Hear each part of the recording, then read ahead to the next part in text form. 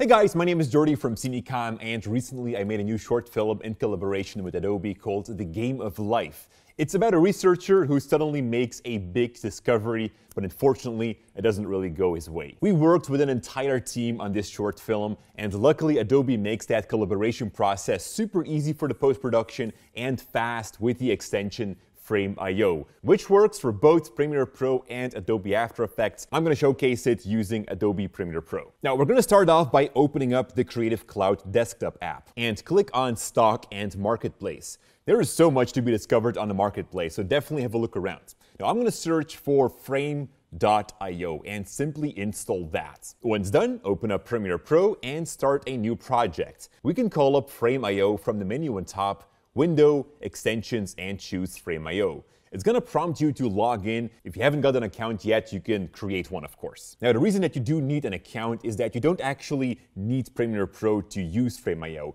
This is useful for clients who don't have that and just like to use the web interface. So once your account is set up, we have access to Frame.io in Premiere. By default, we'll see a demo project, but we're going to create a new one and I'll name it Game of Life.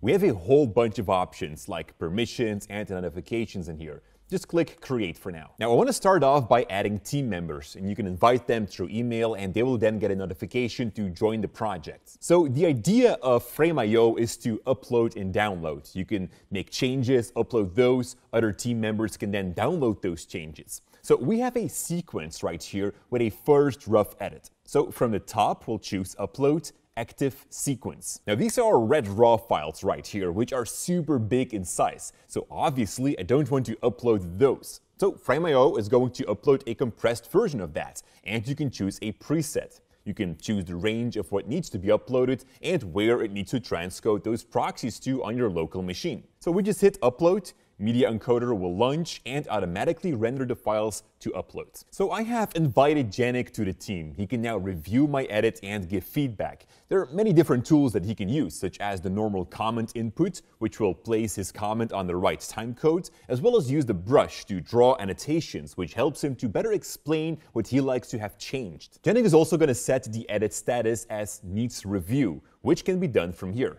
Now, all of his feedback is being updated instantly on my end. When I double-click now on any of his comments, I can see the entire conversation and easily add a reply if I want to. Or, when I completed an adjustment, I can mark it as complete. So for instance, here Janik asks if I can zoom in a bit more on the talent. I'm going to make that adjustment by simply creating a scale animation.